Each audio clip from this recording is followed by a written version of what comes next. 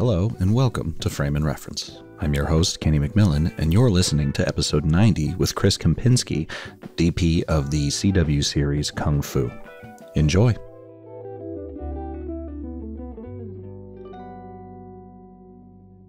Yeah, because that was actually going to be one of my questions, was just about coming through lighting. Because a lot of times you'll either get DPs who like just jumped at DPs who started in lighting, or DPs who are architects. I don't know why. There's a lot of architects. Well, you're assembling, you're, especially when it comes to blocking or like, a three-dimensional world, like you really need to be able to utilize the camera in that kind of framework. Like it's like, it would make sense. Architect would actually be interesting. Like I came in from cooking, which is like, that explains the hat. Right. And as a sous chef, like it's like you learn to take in a bunch of information, prioritize it in a pattern, and then learn how to piece it back together again and in priority order, which is exactly the same mindset that you need on a film set. Like you need to take in a whole bunch of information, discard the things that aren't important or that are not related to you. Understand that this has to happen before this, before this, before that, before this, and then when it all comes together, you hand it to the server and who takes it to the table, right? Which is interesting. Yeah, and under pressure as well. I think that's probably the bigger help most. I always laugh because people are like, oh, people in the film industry could be so angry and mean sometimes. I'm like, oh yeah, but at least they don't have like 12-inch knives and piping hot plates being thrown at you. You know what I mean? Like it's like a totally different. And they're not on coke. Yeah, totally. And it's mostly just their words. It's not, which is, I mean, anyways, times have changed. Yeah. That I was doing some research, as you do, and I stumbled upon some posts of yours on the cinematography forums from like back in the day. Yeah. And I love when I find that, because there's only been a couple DPs. Like one of them, I remember it was like Larkin Seipel, Everything Everywhere.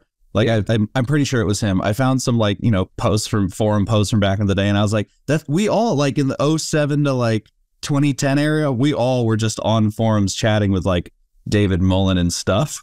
Well, talking about David Mullen, man, like he was so open with information. Like I was just a kid that was excited. I was shooting weekend stuff on 16 millimeter, and he would answer questions on that forum for me. That was just like, to me, that was life-changing. And it really set an example as to you don't have to hold all your cards tight to you. Like if someone can do the job better than I can, I mean, you're going to inspire me to want to do better work. You're not a threat to me, in my opinion. Yeah. You're more of a, a colleague that's pushing me to do better. And I learned that from David Mullen. I mean, he is just like, and again, even on those forums in the early 2000s, he was like just an open book, which was really cool. Really just a wealth of information. Yeah. It is kind of frustrating because I still, I still love, learning. Obviously we all do, but it does feel like the avenues to learning are now more kind of just stuck in books, like that I don't know, active education space, like the early 2000s forums don't tend to exist anymore. Now it's a lot of like YouTubers and stuff, which can be educational depending on what you're talking about. But that sharing of knowledge doesn't seem to exist anymore. I think the chips and the lenses have gotten so good now that it used to be like to get your hands on a film camera and actually find someone to pay to put film through the process.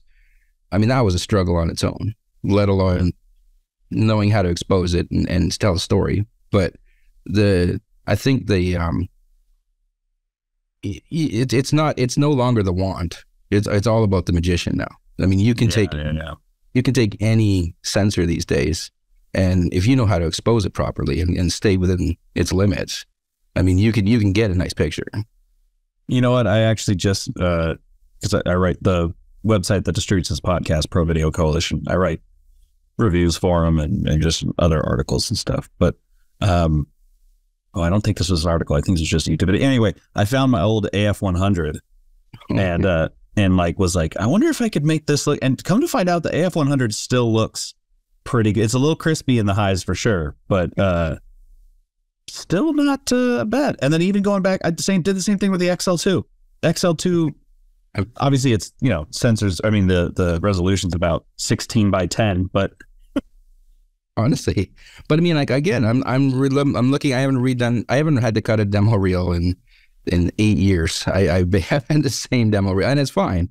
But I'm starting to assemble all the pieces to make a better demo reel. And oh, really?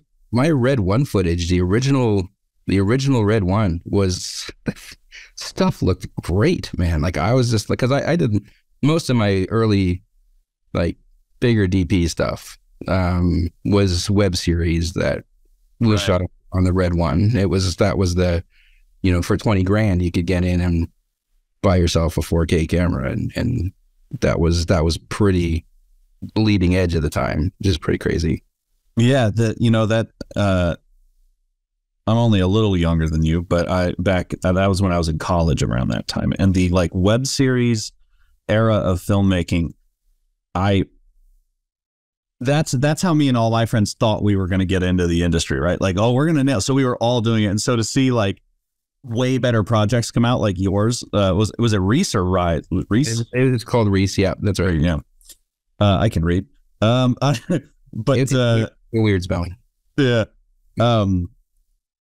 Yeah, like you were saying, it was like encouraging. It wasn't like, oh no, we're never gonna reach that. It was always like, that's possible, you know. Except we had like a 7D or an AF100 DVX. Most of us were on the DVX. Yeah. Well, and again, like this goes back to this whole, like, I mean, I was a lamp op, and then on weekends I'd shoot stuff like that, and right. I was lucky that I met producers, and even those producers now are still open doors for me from those days, because they've gone on to bigger, different things. And like Reese was a no budget show. I mean, we had the camera. Well, I wouldn't say no budget. It was a small. It looked really good. Thank you. No, and again, like, that's where I was working in commercials, and I was working with like top DPs, but I'd have long stretches of, you know, no work, which was great, and it let me do that kind of stuff. But as you know, I mean, you go into every project with the highest of hopes, and normally before sandwiches come out on day one, you know whether or not you made a horrendous mistake or you've been gifted an amazing opportunity, right? And I think Reese was one of those, like, amazing opportunities for sure. Yeah, because what was there was only a couple of, like, Dr. Horrible's sing-along blog, I think, was around that time, and the writer's strike and shit. Sanctuary was like the first one that, like, you know, made it to network television. So Sanctuary started as a web series. And then Reese, I really thought Reese was going to get picked up. They did pitch it, but it was on the Sci-Fi homepage for a long time. And the TV station, Sci-Fi. Yeah, the Sci-Fi TV station. So it was on their homepage as a web series. They never aired it as a TV show. And then that missed its mark by like 6 years, because that would have hit. No one was going to that website in 2007. I know, and that's what, just like, so anyways, but that's the industry, right? It's just like, you're so close, and you're just like, you're about to hit that, like, that line drive. But yeah, well, it is good to, because it's interesting. You said you're working on your demo reel, because I'd like I was gonna say I'd like to know why. I know why, but like a lot of DPs that I've talked to have said, like, producers don't, or clients, whoever, don't really look at your reel, not Instagram reels, your work, your CV reel. Yes. Do you not find that to be the case then? I do. And I mean, again, that's why I've gone 8 years without having to do one. But I just I've been watching it, and the one from 2015 is music videos and commercials mostly. Right. Really good artsy stuff, but it's not like, I've done great, really good episodic, and I've been very happy with what, you know, the pictures that I've been able to, you know, pull out from some of the newer shows, and I'd love to be able to put together more of a drama reel. I think some producers that don't know you will want to see you cut together like a full. They'll want to see something cut together of like a full piece or action sequence that you've done that way they know that you're capable of more than just like, you know, those one or two pretty shots kind of thing. And then you're able to assemble a cohesive scene, if that makes sense. Sure. Oh, as you've heard this podcast, I tend to jump around. The thing I remembered was, because we'll get back to the reels and stuff, but I did want to ask, you know, especially working on a lot of television in your career, especially in the lighting department and second unit and stuff. I was wondering if there's anything that you've learned that has made you more efficient on these larger, you know, like Marvel shows or stuff like Kung Fu or whatever. Because I think, you know, especially when you're on something a bigger budget, or if you're maybe a more came up on like the artsy side of things and not know so much the technical, you can overcomplicate your setups or something. I've watched DPs light themselves in circles, right? Where they start doing this, and then all of a sudden, by the time they get back here, it's all flat. So then they start over again, and they just keep going in circles and trying to find contrast. So I think I've learned a lot. I've learned a lot just sitting and watching, you know, both my idols as a again commercial lamp op and even on big features and stuff. I've learned to utilize my rigging department, like strictly, and my art department in terms of like setting the tone of what I need and setting my backlights like right away, so they're already there, and I don't have to. I just have to lift the lid off of that, or you know, with a drop whatever may already be rigged up there, and then turn on I'll ring of backlights, and then come in with a key light and finesse the actor spaces and stuff. So yeah. I really learned to utilize the prep crew, which you don't always get, but on bigger shows you do. And I really, but you know, on Hellstrom, I started doing with giant second units, like they were big chase scenes, big, you know, they were just establishers, some of them, but there was lightning and wind and rain towers, just all this kind of stuff going on, and it was just a giant building where that had to light it and light the inside of it. But you kind of prioritize, like, okay, today this is all about camera movement. I have to nail this, you know, this oneer that we're gonna go down the stairs, we're gonna hit to this gimbal, drop down 4 flights of stairs. They're gonna pick it up and carry it on to the thing. So you prioritize what the importances are. Again, it's kind of what we were talking about with cooking. Sous chef thing, yeah. Totally. So you have to sit there and go, okay, well, how much can I finesse my lighting?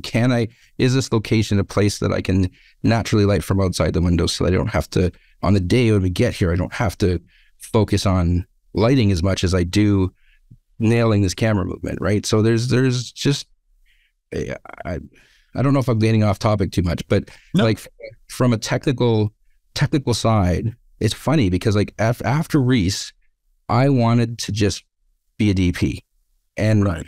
Reese was what, 2010? That's what it seemed like. Yeah. 2009 is, I guess, when you were posting about it. Yeah. So I think I went to 2015 before I really joined the IATSE, like ICG as a full DP. So I went another 6 years before I actually just focused on camera and being a DP, which to me seems like such a long time, but I wouldn't change it for the world, because the amount of things that, like, what I learned in those 6 years is what is the toolbox that I have now. And then as soon as you step up into that top brass position, it's not that you stop learning, but you get, like, for me, it's like I lost the ability to just be, you know, like a pigeon on a, you know, and an unsuspecting, you know, eye watching everything. Right. And I stopped taking all that in. So, and now I know what I know. Like, what I know is what I know, and I have to utilize that. So my toolbox, I think the point is my toolbox filled up the longer I was a technician and able to work with DPs under different circumstances, different projects and whatever. It just gave me the technical side to be able to be confident now. Because now I don't even I barely worry about the camera or the lighting. Like I do during prep, but I'm, you know, by the time especially for TV, you get into post, prep, shoot, you know, reading new scripts. You really don't have time. Plus the politics side of everything, you really don't have a lot of time to worry about set, which is, I don't know if anybody's really talked about that, but. No, that's actually a good point. Cause like indie stuff, someone asked me, I was at the Kodak Awards 2 nights ago. Oh, nice. And it was fun. And I was talking to a guy who didn't work in the industry at all. And he was asking what a DP does. And I was like, well, on a small set, I'm doing everything. And on a big set, I'm doing nothing. 100% true. You're sitting on a monitor and telling people you're doing it wrong. Yeah. I mean, talking to the director more than anyone else. Yeah. And I mean, again, like, you know, commercials, you're talking to the client and they, you know, trying to set, you know, make sure that you're getting their vision and yeah, it's a weird job and it's hard to explain to people that don't know what we do. At parties, I've just started saying plumber. No one asks more questions. Really? I'm like, yeah, Dad was a plumber. And they're like, cool. Do you like that? I'm like, that's fun. What about you? And then just move on because, yeah. You shot anything I've seen? No. You met any famous people? Yeah. Yeah. So I think that's cool that you went to the Kodak Award. I have a Arri 35-3 and I just shot a music video on like this like 15-year-old like recans that it's been sitting in my closet for, not even in a fridge, like sitting in my closet for like 15 years. And really, the guy that I did Dead Shack with, like Peter Reek, he's also a musician and a graphic novelist. Like he's a pretty cool dude. Really, he's got a lot going on. But I'm like, dude, I have the camera, I have the film. Like, let's just do this. Let's just shoot something and just let's see how it happens. So we shot it on, you know, expired 15-year-old, you know, 3-perf anamorphic or 4-perf anamorphic, and it looked fantastic. Oh, hell yeah. So was it still 52-19 or? Yeah, a lot of 52-19, a little 52-72, which is weird. And then, okay. Yeah, I know. There was a bunch of stuff. Like most of it was 52-19. I ended up buying some new 500 tungsten just because we had some night stuff to shoot and some off-speed stuff. But 90% of it, like the rule of thumb was like and again, I think that was a David Mullen thing. Like I could be wrong, but it was like one stop you had to overexpose one stop for every 10 years. It expired. That is 100% a David Mullen thing. Yeah. So I had to overexpose a stop and a half, you know, for most of it. And then but I also overexposed my negative by a stop normally. So I was overexposing by 2.5 stops, which is it's awesome. So much You're fun. sitting there going like, oh shit, it's this again. Forgot about this part. The stress. Well, but it's, you know what, the good thing is I still light with a light meter, and I do that for digital. Same. Only because for continuity, so that when we turn around, I know that I need a 4 1/3 out of that key light. And the cool thing with LEDs is it's a linear curve, so you're not dealing with those old sine wave curves. Like when you dim the light or throw a scrim in it might not be exact. Like it's exact. Like if you say give me 50%, you're losing a stop, right? Which is great. So you can dial your lights in exact. And I mean, you can do that with a waveform monitor as well. But yes, it's just nice. And when I'm shooting film, I usually sit on the dolly with the spot meter, and I'm spot metering everything so that I know where my values are that way, which is great. Again, I'm glad I kept that up. I didn't let that go. I legitimately wish I could just spend more time in the spot meter. I think also is like it's like the Roger Deakins, like when you don't know what to do, you just put your eye in the eyepiece and just think for a minute. Yeah. So people think you're doing something, but it's like the spot meter. When I finally got a spot meter, I had a regular light meter from shooting film. Got it in like 06, something like that. And I just bought one with a spot meter in it like 2 years ago. And it's the best. You just like face. Yep, that's good. Just make it that though every time. Like, and the color meter. Yeah, the new one's crazy. I still have the old one from when I was a commercial gaffer, and I don't even know. I don't think that's calibrated anymore. But and I wouldn't know who would even be able to calibrate it. You'd have to get inside and find small people to kind of like turn the knobs and stuff. But right. The new one is amazing. Yeah, that's the one I have, the C800. crazy. Like, and what it sees and what it doesn't. It's pretty cool tool. I made an entire website that I have yet to launch, and by I mean I hired someone.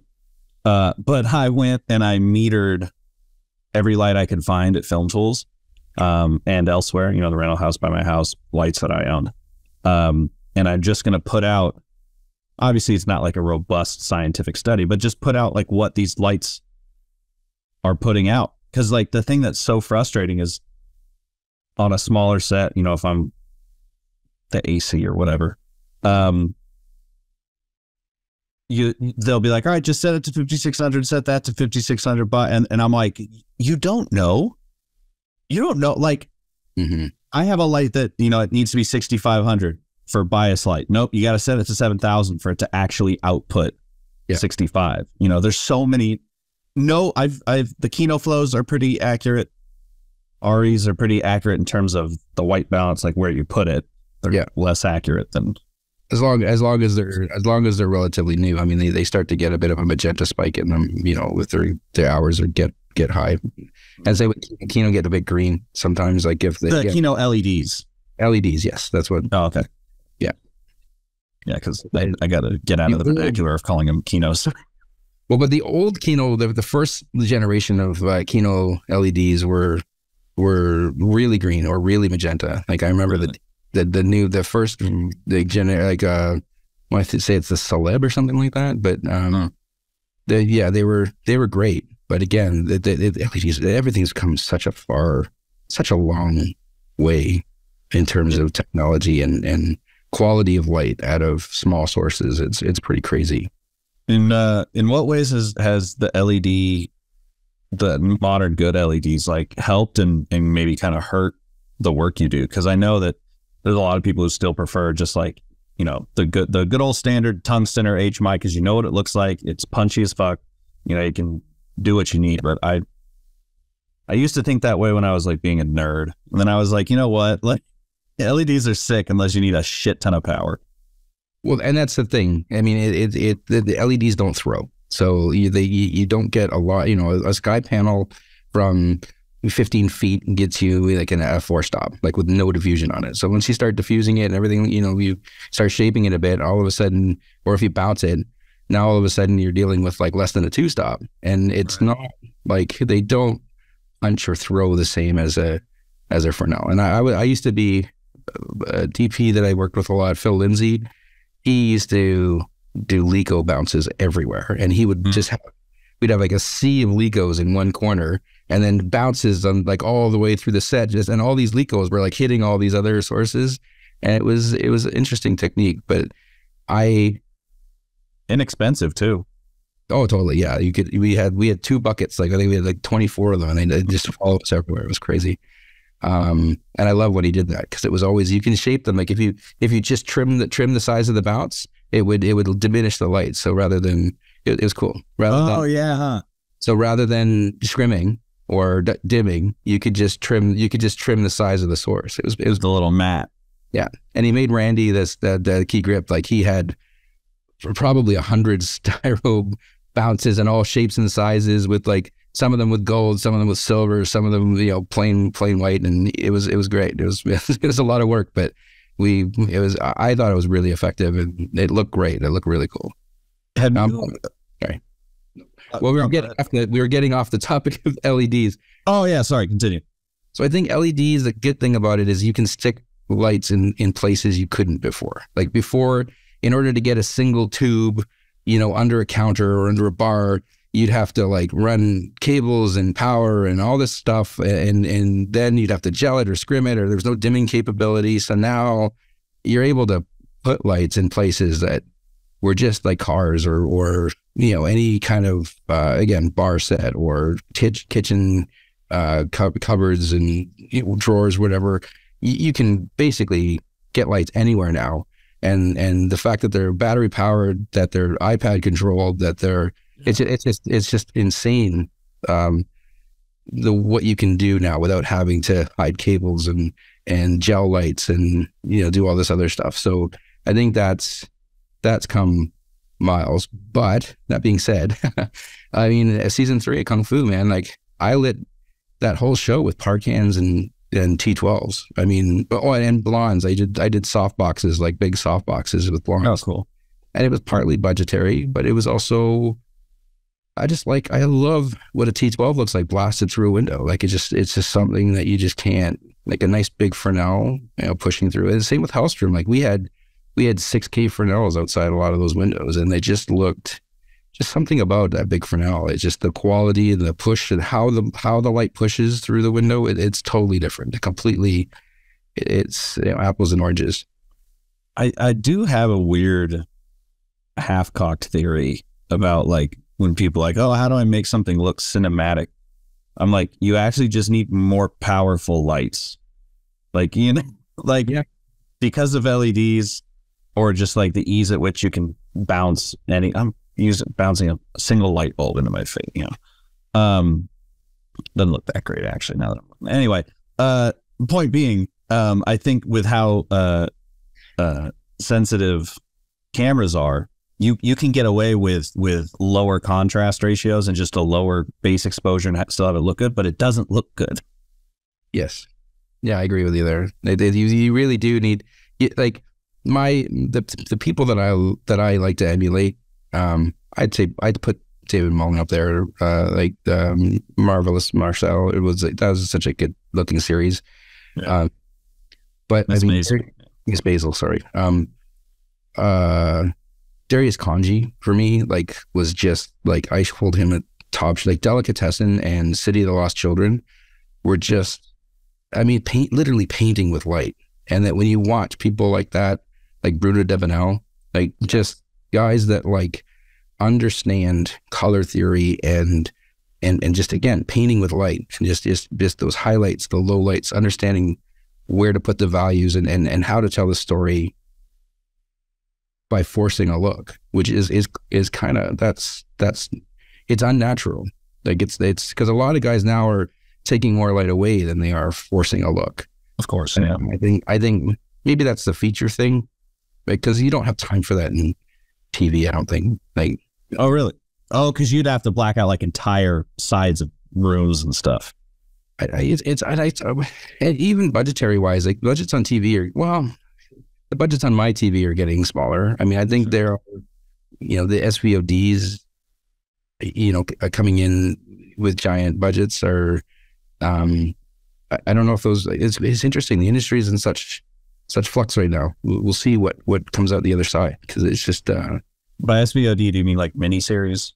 No, I mean like the Stranger Things, like this says, streaming video on demand. That's kind of like the SVOD. So that's why I tell my agent that's what we want next, because that seems to be the $1 million a day budget kind of project. Netflix has the money. Well, they do. Maybe. Well, that's again, I don't know if their business model is sustainable, right? Because so many advertising dollars, and it's interesting how it all works.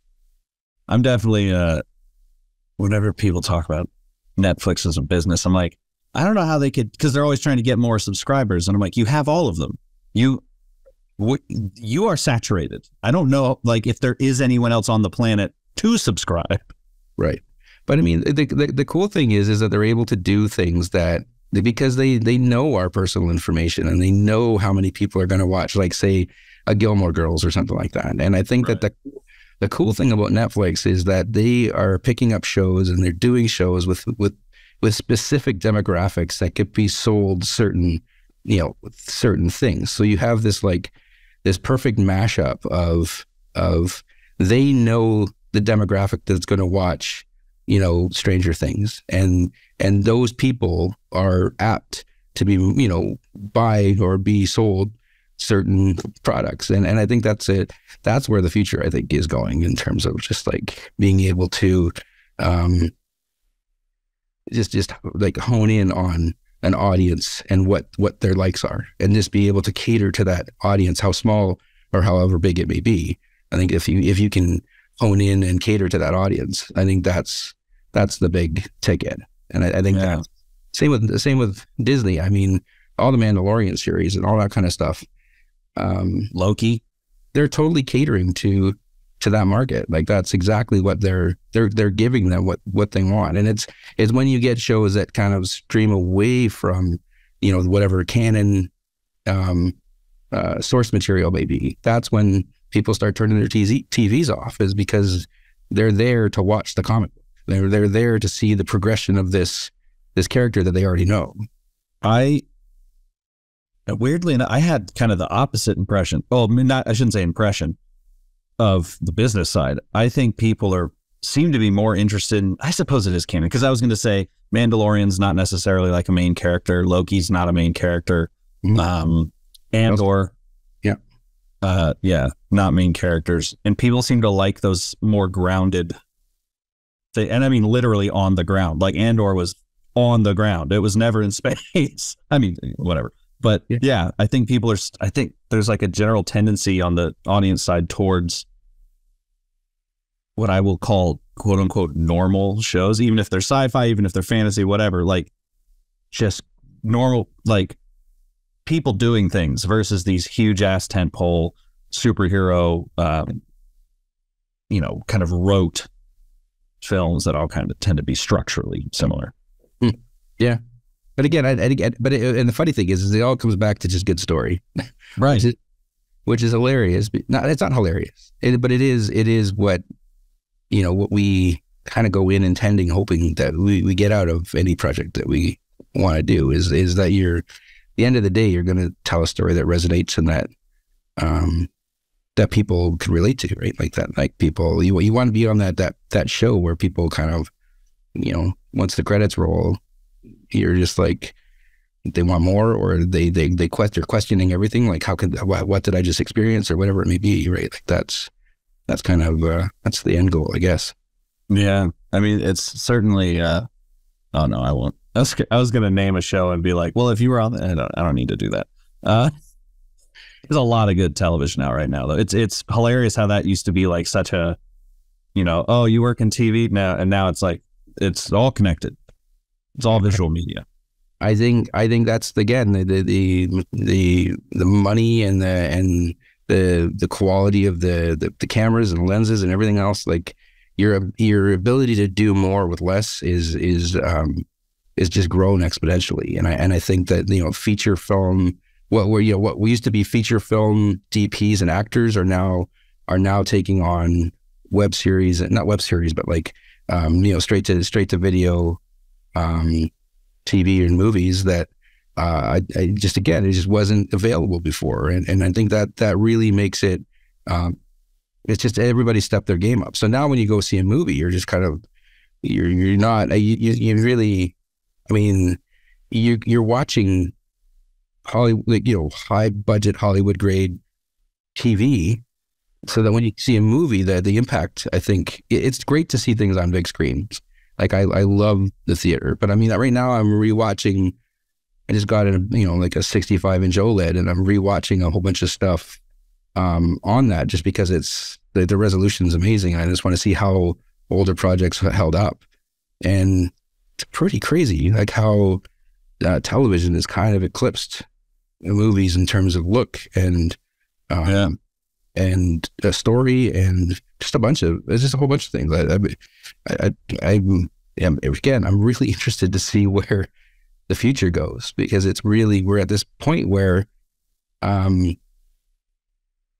people again, with the pandemic, people are staying home more. I don't think they're still going to the theaters, which is a shame, because I mean, that experience as a kid is what made me want to get into the movie industry, was just walking into just a movie and just walking out, just flabbergasted. Like, what just happened there? Like, I have to go see that again and again and again. And I'm not sure that, well, maybe it exists. I think it does. Like, there's a few things recently that are kind of blowing my socks off, but yeah, I've seen it kind of as a good and a bad.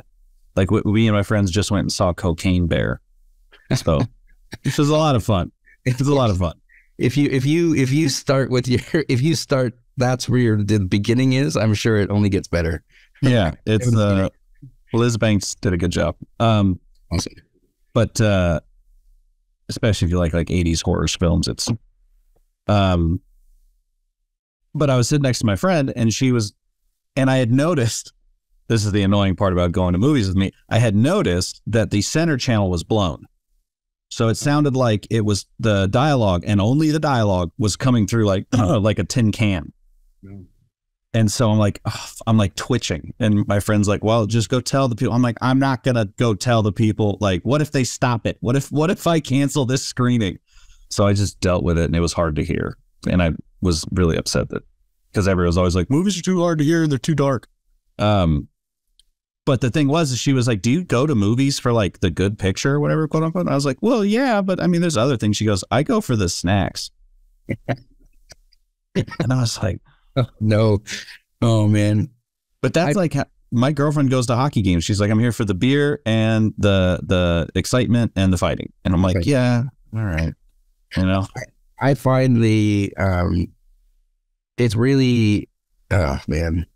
I find it's hard to turn off my DP brain. Like, I can't go in and just shut the lighting and camera off, especially on a big screen. Like, there's things that I would never do, you know, on a big screen that I pull out on a small screen. But I usually try and I don't watch too much TV. I mean, that's changed over the last few years, but I really strived for wanting to do big movies. That was my end game. But so I would never really do close-ups or what I would consider a close-up on a 70-foot screen, you know, versus a 40-inch screen. So I would always try to imagine my projects going to the big screen, so that both for lighting and for framing, so that I would never do extreme close-ups, and even a close-up, again, like I'd want to see like kind of top button, and I would never go inside unless it was, you know, story driven. So, but seeing something on a big screen is just different. This is something, even if it's not exposed properly, like, again, like, it's that two out of three, right? Like, you can have a good story with good acting, and I'll forgive the bad camera work and bad lighting or whatever. Or you can have good lighting and a good story, and I'll forgive the bad acting. Or I mean, so there's always that combination of you know, good acting and great lighting. I'll forgive the big story holes as long as there's two out of the three will hold my attention, right? But you can't have 1 out of 3, and 3 out of 3 is rare. I don't think you'll get 3 out of 3 very often in your lifetime. Yeah, it is frustrating. I mean, people are just making so much stuff. What was I going to say about the thing about the theater that I've noticed is maybe the upshot. So the downshot is that people are just going to the theater for snacks, and they're not really engaged in film. And I don't mean like in cinema, but all of that, a lot of times that is the case. But the good part is the people who are going to the theater tend to be movie people. Because the people who don't really like movies are only going once a month, once every 2 months. But like the theater I go to is the one at the Century City Mall here in Los Angeles. Yeah. And it's a very nice mall. It's the bougiest fucking mall I've ever seen in my life. It's insane how like over polished that place is. But they have a really nice AMC there. And a lot of times every time I've gone, like, the place is full. And then no one's talking, no one's on their phone. All the receipts are really nice. Nothing's broken, you know? And so when I hear people online complaining about it, I'm like, fuck, that's right. You live in the Midwest where, like, you're still dealing with a projector that's gone out halfway. Well, I mean, it's funny because, like, I mean, I spent a lot of the 90s in the Cayman Islands in a kitchen. So I was working in the Caribbean. And the movie... That's pretty cool, actually. It was a lot of fun. I know most of my 20s were spent down there, which is again, I have no regrets. But the movie theater down there, no disrespect to anybody in Cayman Islands because I love them all, but they use it as free air conditioning, in a way, and it's more of a social event. Like, it's really, people aren't there to watch the movie; they're there to socialize, to throw popcorn at their friends, you know, five rows ahead, to, you know, just catch up on life and free air conditioning. So I didn't go to a lot of movies and when I was living there, which it's funny because like I was so driven to get in the movie industry when I left there. But what the benefit of that is that when I came back into the big city, I'm like, I had so much to catch up on because I'd missed the Coen brothers, oh, fascinating. It was like you were in prison. No, but I didn't know. I had no idea. Like I hadn't I hadn't seen any advertisements for these movies. I hadn't seen any. I had no idea what these films were. So I came back and like Tarantino, the Coen brothers, like, man, I can't even. Did you get The Matrix? Everything, train Spotting. Well, as a so I moved back right when The Matrix. That was the first movie I saw. Oh shit! When I moved back to Canada, yeah, it was just crazy, and that just blew me away. Right? It's like you walk out of the first Matrix, and if you're not just like, what the heck is this? Like something's wrong with you. Like you just experienced something that it was so forward thinking. So quick caveat. That was the other thing I was going to add to going to theaters with movie watchers. I went to the 20th anniversary screening of the first Matrix, and it's the first time, granted, it's everyone who went intended to see that film, right? So it's not like, I'm sure there's people who saw it for the first time, but when we left, everyone hung out in the lobby and was chatting about the film for like an hour. And that never happens on any other movie anymore. Even Top Gun, people are like, that was amazing. You want to go get dinner? You know? Right? Yeah, that's awesome. And again, because you're right, you already got something in common. But again, it's one of those films that you just come out like just completely like just living life. I mean, you're just like, it's just, I don't think it ever really loses its luster at all, which is like really cool. But yeah, so like when I came back, like just everything, Guy Ritchie. So like, I mean, I was watching like, I mean, it was like, I think I went to see Fight Club in the theater like 12 times because it was just everything resonated. So I think that really helped in terms of like the timing of just not completely being disassociated with media and movies altogether for 6 years to just all of a sudden being thrown into just a really great time in filmmaking, and then having to catch up with like another half decade of films. It's fantastic. So I just really happy that was my go-to. That must have been a rather sizable kick in the ass to come back to that. Because I've said on this podcast a lot, like that late 90s filmmaking era was early 2000s to a degree, was very similar to like the golden era, not the literal golden era, but like what I consider the 70s, kind of more director focused films. But I will say in the time that you were coming up, music videos were a great way for people to get into the industry. And now it's kind of like all music videos are, hired by the artist and they have $1,000. There's not like David Fincher would not be jumping off of YouTube well, maybe he would, but like, you know what I mean? There's your Mark Romaneks don't tend to pop out of music videos that often anymore. But I was wondering for you, like what that experience is like working in the music video space, but also like, what did you learn from those sets? Because those tended to be like the most creative from my point of view.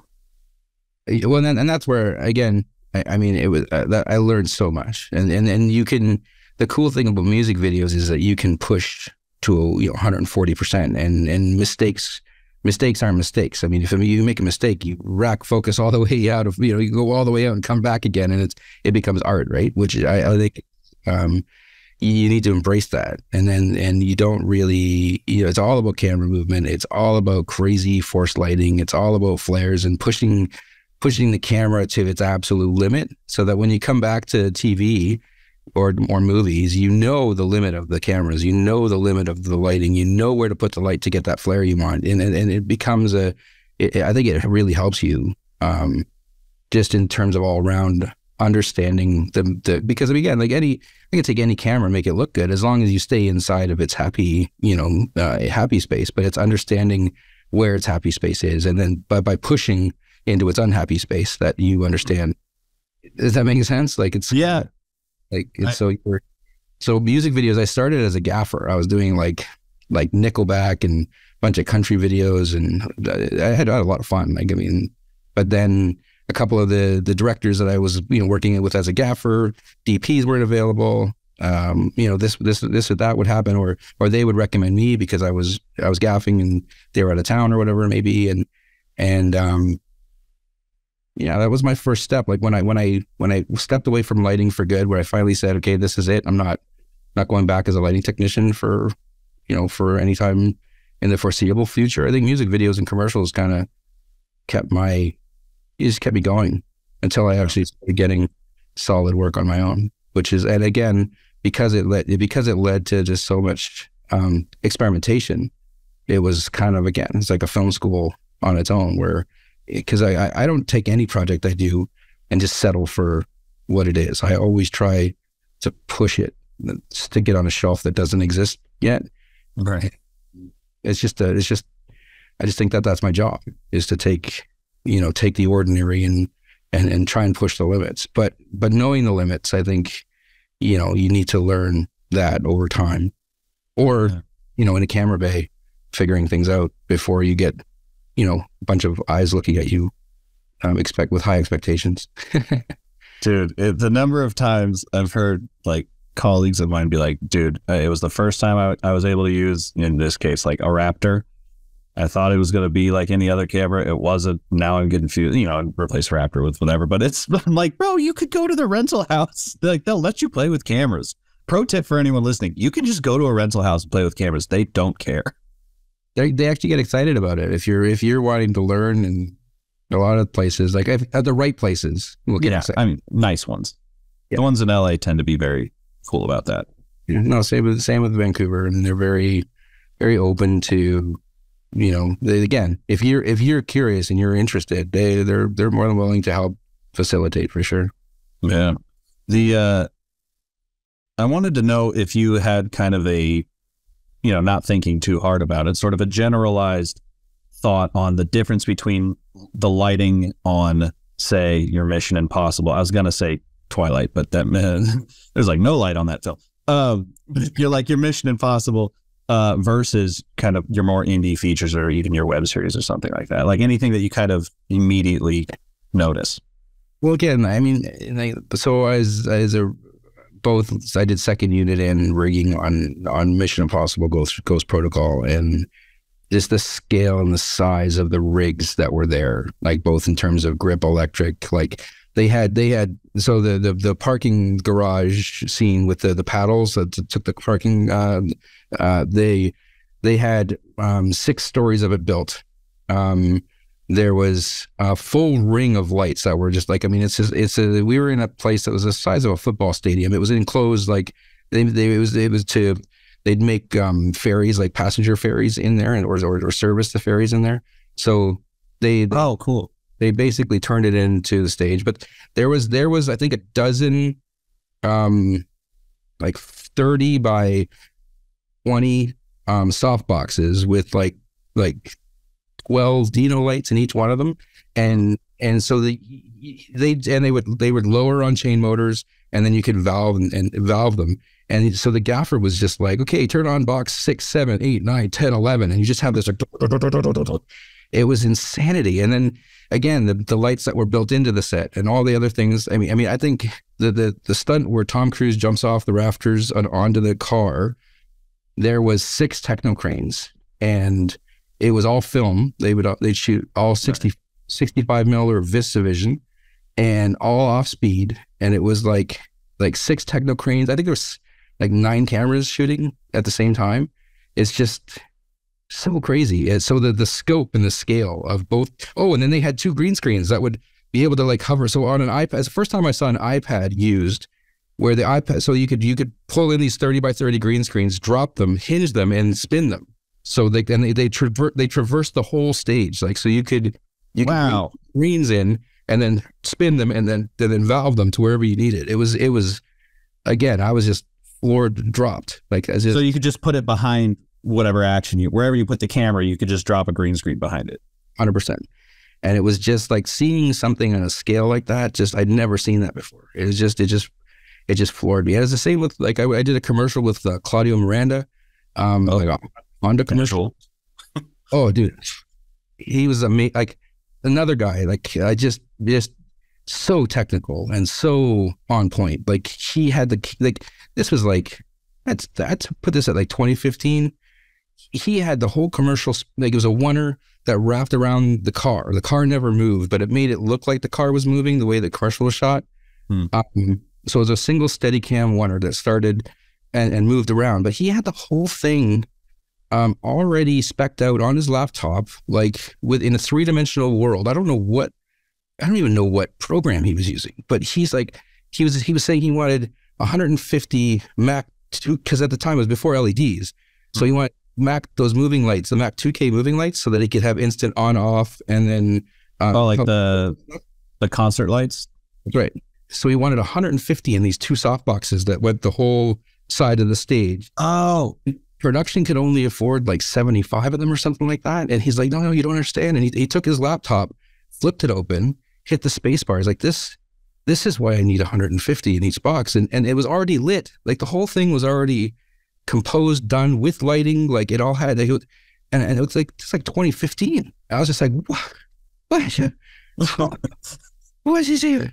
Like, it's just so beyond, like I've never seen anything like that before. And so that just opened up another, portal to my brain that just says like, okay, I got to step this up. Like this is like, this dude's like, he is on point. And he brought his board operator from LA with him, and he'd follow him around. He had like a little wheelie cart, and he'd follow him around with a hog board, and he'd be like, da, da, da, and Claudio was just like, da, da, da, da, da, da, da. It was great. Again, just fly on the wall, sit down and watch it happen. And it's just really cool. Yeah. I mean, that's why, first of all, thank God we got the Wi-Fi DMX now. So now that guy can just have an iPad. He doesn't have to break his back. Oh my gosh, man. Anyways, we can talk about it another time. But yeah, I think he was trying to get him out on a feature that they did in Vancouver. Can't remember the name of it right now, but yeah, I can understand why. Like he would literally just follow and just constantly programming. It was pretty cool.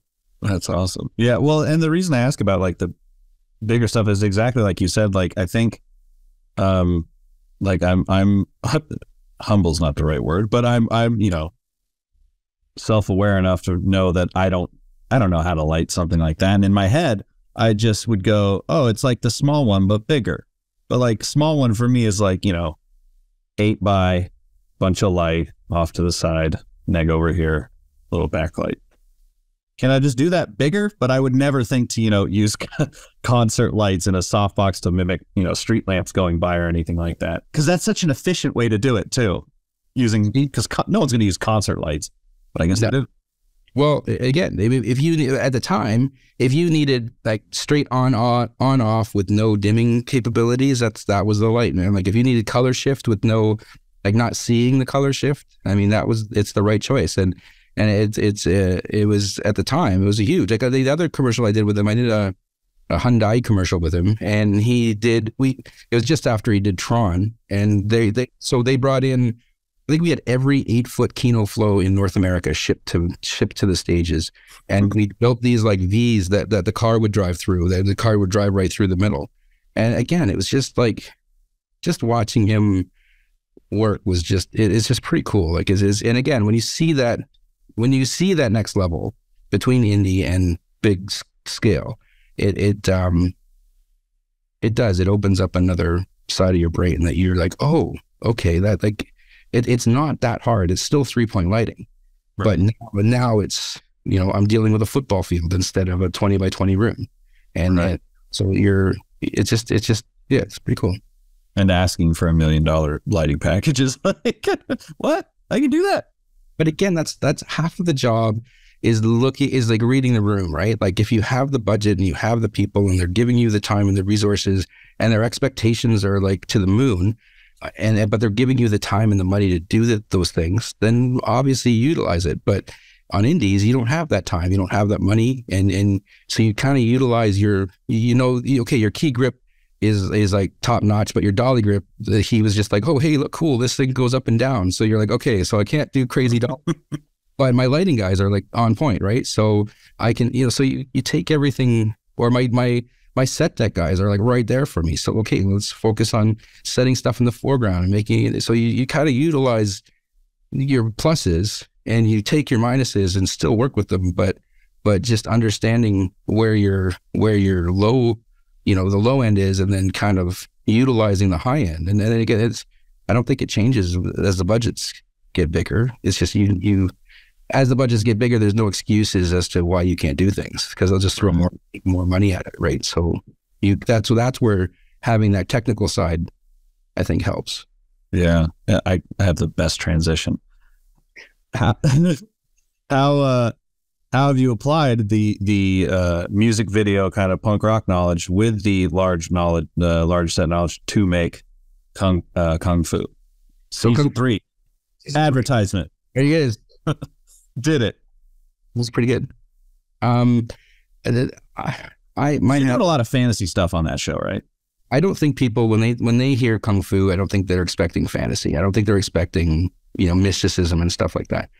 So they let me go full music video, which for a network CW show, I'm both humbled by it and appreciative that, Bob Burns and Christina Cam, they're the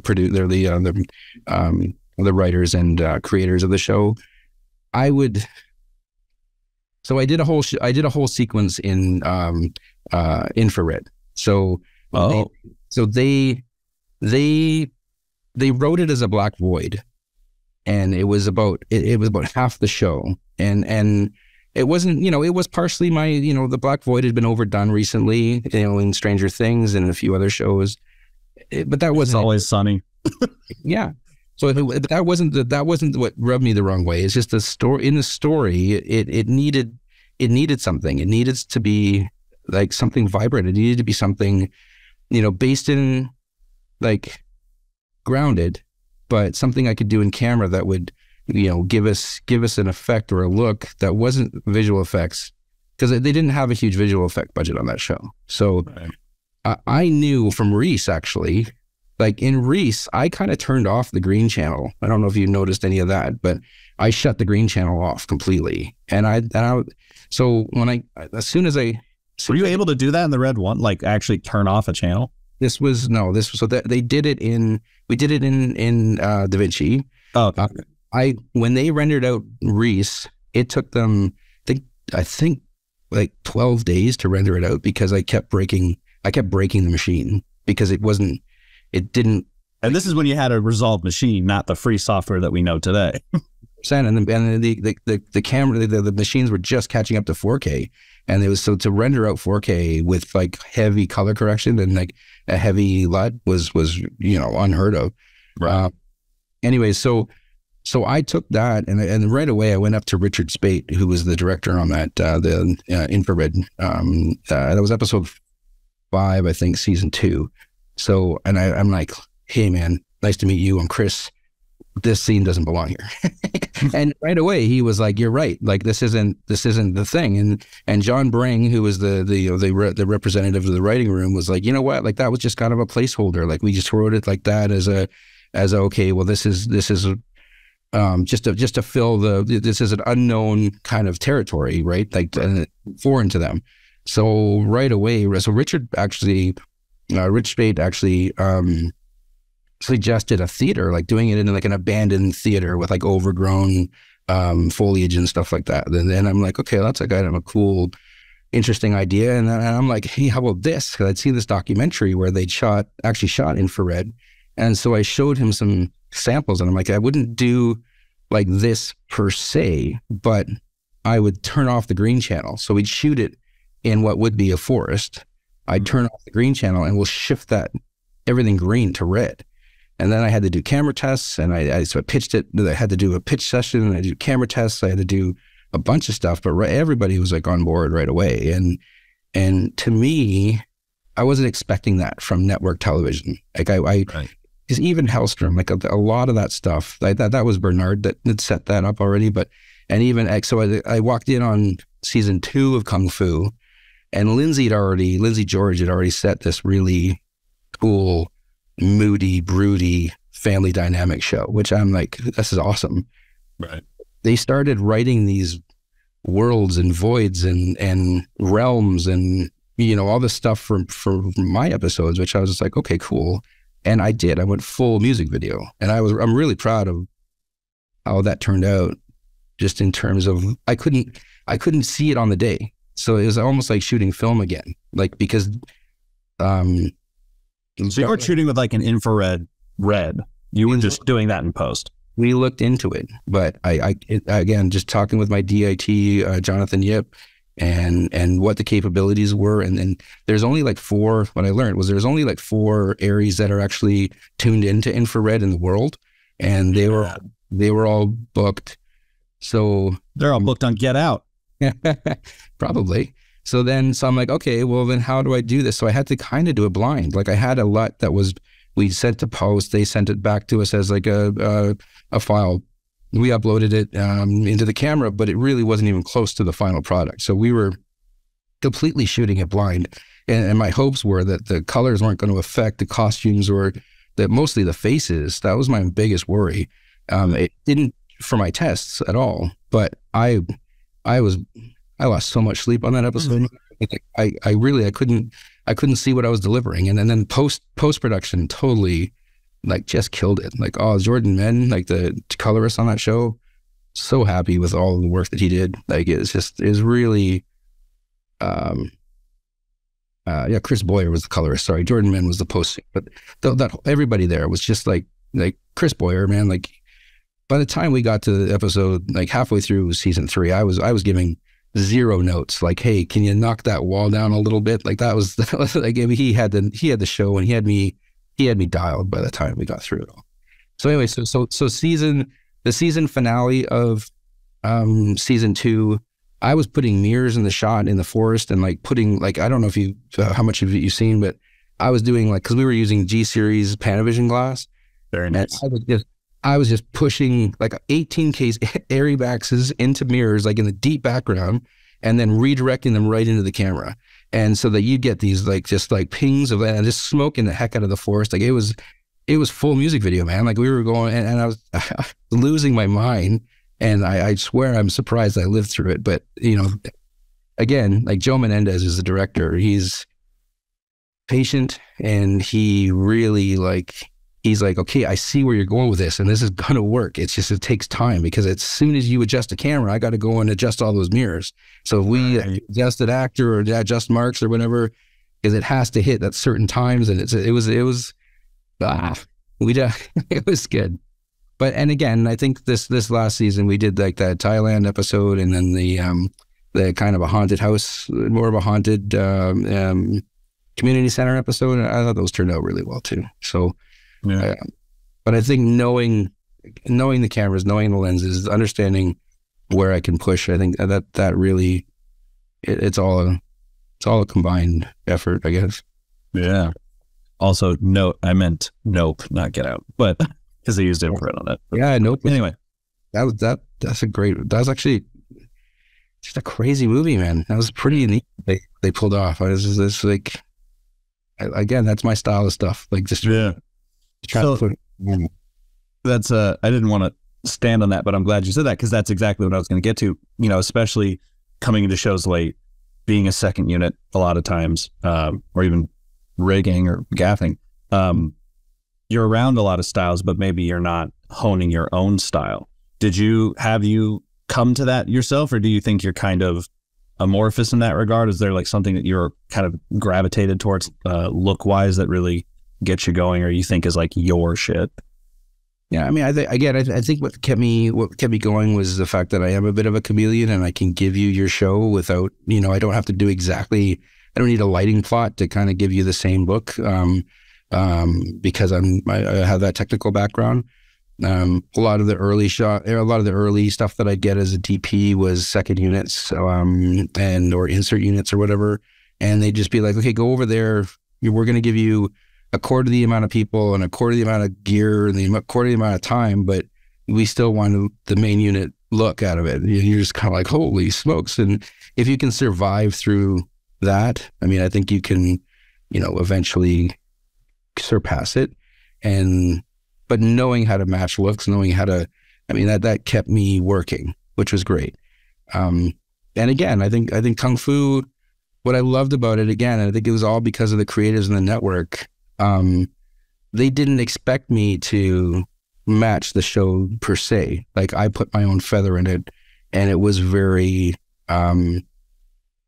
me. Like, it wasn't, I didn't really try. Like, I mean, of course I'm going to give them Kung Fu. Like, that's kind of, the show's already established, and it is what it is. No, it's 7 now.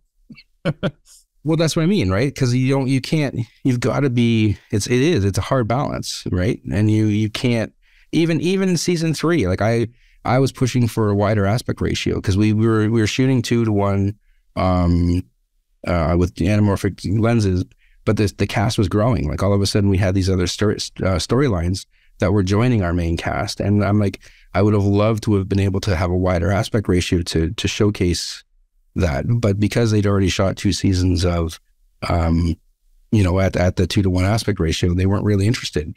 So I ended up getting some Primo close focus lenses to get the wider aspect, like to get the 14.5 and 17.5 Primo. And then I got the whole close focus series so that we could start like really wide in a corner and then kind of move the camera into it over, move it into a single, and then to have that dramatic, you know, act out push at the end.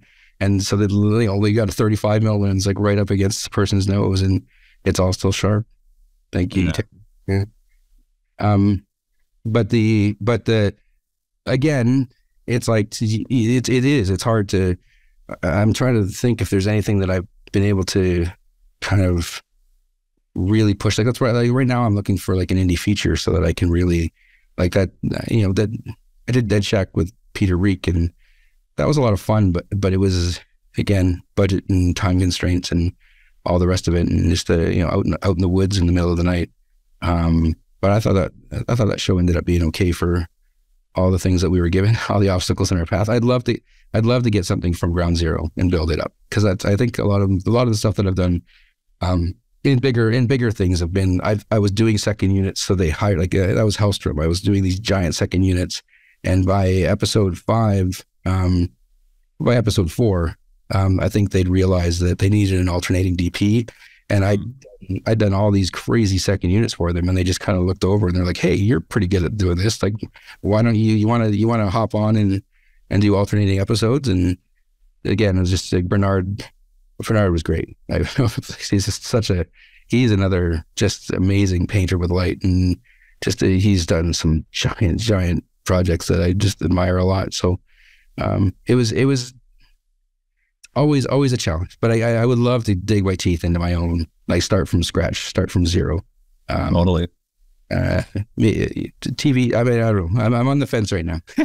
I love TV, but I just wrapped 15 months of network television, so I'm kind of looking for stretch your legs a little bit. Yeah, just get those feelers out. Maybe see if I can pull a movie out of my repertoire. Totally. I was wondering, because I did second unit on a feature last year, and hadn't before, and I didn't understand just how little you can be given to like, in my case, shoot the complete reverse of a scene. And then I was doing a bunch of like inserts, and then at one point I got to shoot an entire separate scene myself, which was cool. But yeah, shooting like the reverse of a scene with I got I got a Titan tube, and I was like, I own lights. I could have brought some. Like, and a lot of times you'll have the main, you know, one of the main producers as your director, and then they're going, "Hey, well, why doesn't this look like what we did, you know, on the other side?" And so you have to answer to that, and luckily. Did you make it through, obviously? Yeah, and I saw the film in a theater, and not only is there a lot of my footage in that movie, but it matches completely. So I didn't fuck up. But that speaks volumes, man. You like, I mean, I don't think a lot of people really understand what that takes. I was sweating bullets, but being on this side of it, I was wondering if you had any advice for people like me, and me basically, about kind of making those things look with limited gear, in your experience, making them match the better thing. I just went light meter, color meter, and half of it was outside, so it was like, but Well, again, I think a lot of the times, like the first thing I do is I mean, you don't, and again, you don't get scouting or you don't get, prep meetings or anything for those second units either, but we're looking at what the location's already doing. I think a lot of the times will help. And if you can talk to the director and really get the angles of try to showcase what's already naturally happening, I think that's going to help you. And I think taking away light right now, especially these days, like if you shaping light and taking light away, especially because on those big second units and stuff, like they're not giving you time, they're not giving you equipment, they're not giving you gear. They just want. And again, the cool thing is that that everything's going to make it into the film because they have a it has to. No, they have a slug that they have to fill. So, and that's what I actually liked about second unit was that is usually big stunts, big explosions, car chases, whatever it may be, but it's also it's boring inserts and stuff at times, but that everything you shoot's going to make it into the movie. But so just, I think that for people that are new, that are trying to get that leg in, I think just be aware that you are going to get kind of bus chucked in a way, right? Like you're going to be given nothing, and that you're going to have to produce what main unit produced with all the toys and all the people and all the time, and that the best thing to do is to try to look at what you're given in terms of like your source material and utilize the room in terms of like, again, I would take more light away than I would try and force it, because you're not going to be given the condors and the extra people and the whatever. So just try and or go, again, try and talk them into longer lenses and taking just forcing the audience to look at the things that you need to showcase what they did to fill that slug, and just understanding what that slug really needs. And that's, again, hopefully you have I've been very fortunate in terms of working with great producers, but I have been like, I think, is it a movie called The Miracle Season? It was at the time called Live Like Line, and really good story. Helen Hunt was, and William Hurt. Oh, wow. Which is really cool. It's true story volleyball movie.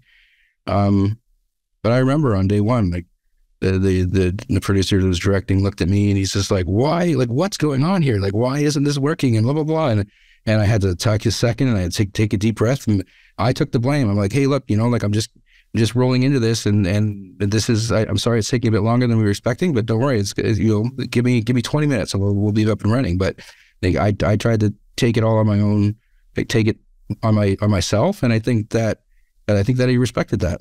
I think he's like, I didn't throw the crew under the bus. I'm not like, hey, look, I'm not, I didn't try to make excuses.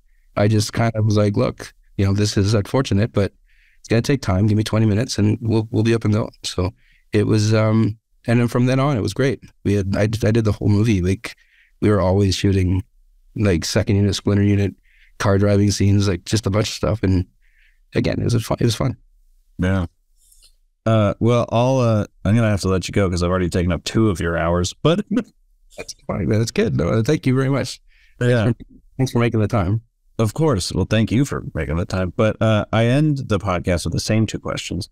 And I've been interviewing a lot of TV people, so this first one doesn't quite make sense, but we're going with it. If you were to program a double feature with Kung Fu season 3, imagining it's one project, I guess, what would the other film or television be? Film or show?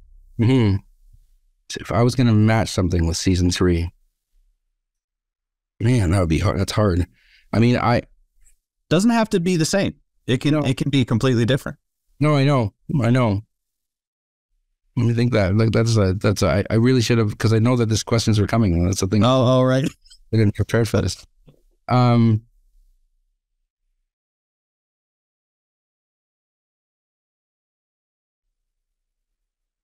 Man, I'm trying to think, because like the show is like such a grounded. It's such a weird show in a way. Like it's so grounded, and it's such a family drama with great fighting, and but again, there's that mysticism side that kind of does, like, it kind of throws you for a loop that I don't, like, so it's like trying to find something that would kind of marry that. Like, what was that show? What was the show?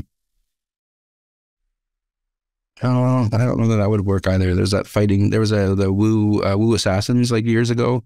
Oh, I don't know that one. Yeah, I don't. Because again, like, I think Everything Everywhere kind of has the fighting and the family and the mysticism. it does too, and I think Everything Everywhere would be kind of in the same. I mean, Everything Everywhere is absurd, which I love.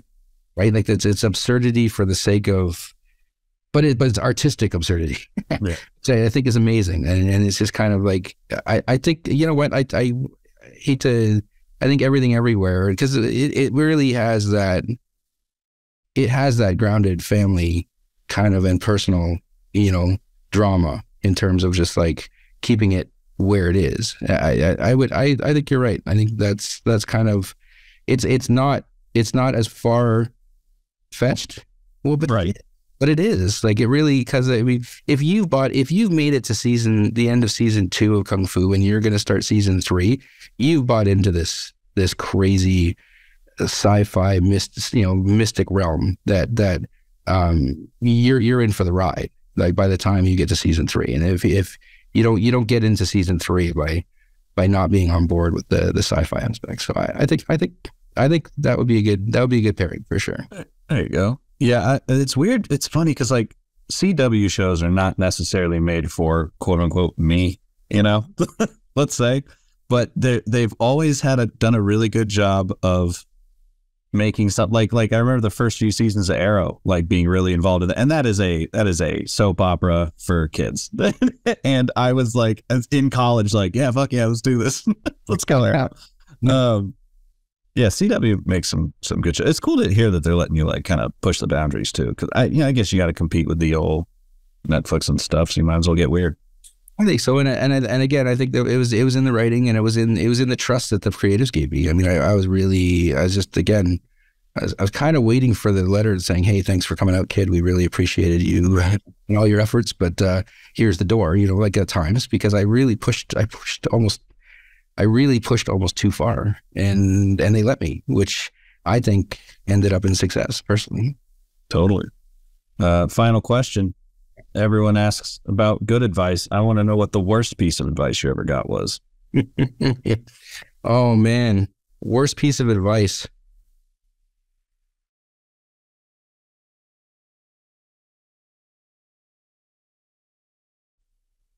I think you got me again. Like, I don't. This one's usually a big thinker. I'm going to start including it in the emails with it. Maybe it is just to start going through it.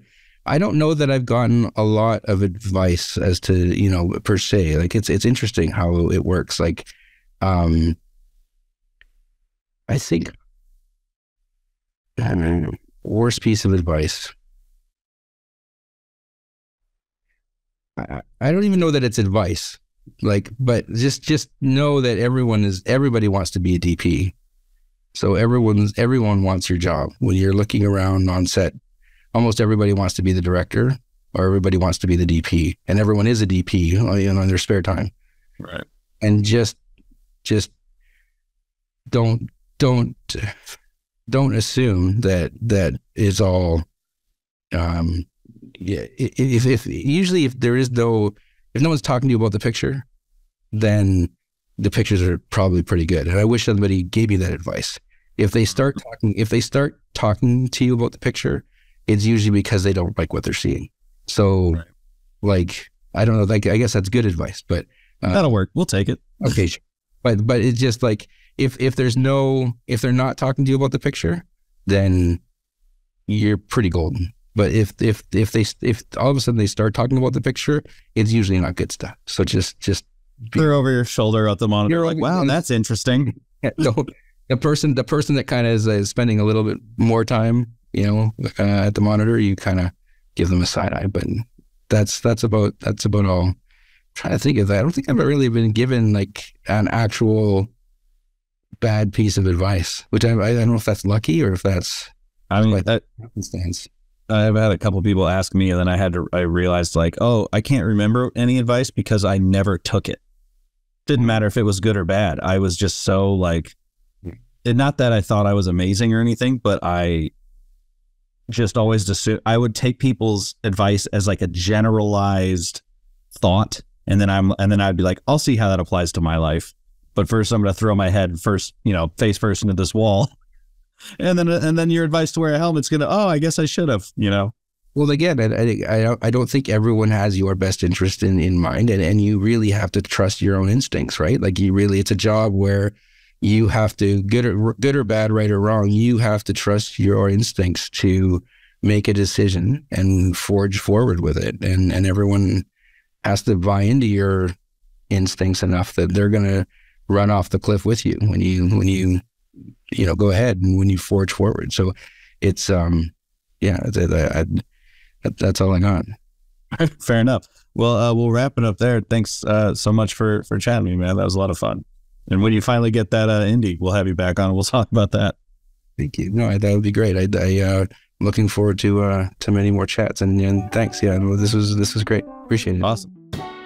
Frame and Reference is an Owlbot production. It's produced and edited by me, Kenny McMillan, and distributed by ProVideo Coalition. Our theme song is written and performed by Mark Pelly, and the F at our Mapbox logo was designed by Nate Truax of Truax Branding Company. You can read or watch the podcast you've just heard by going to provideocoalition.com or youtube.com/owlbot, respectively. And as always, thanks for listening.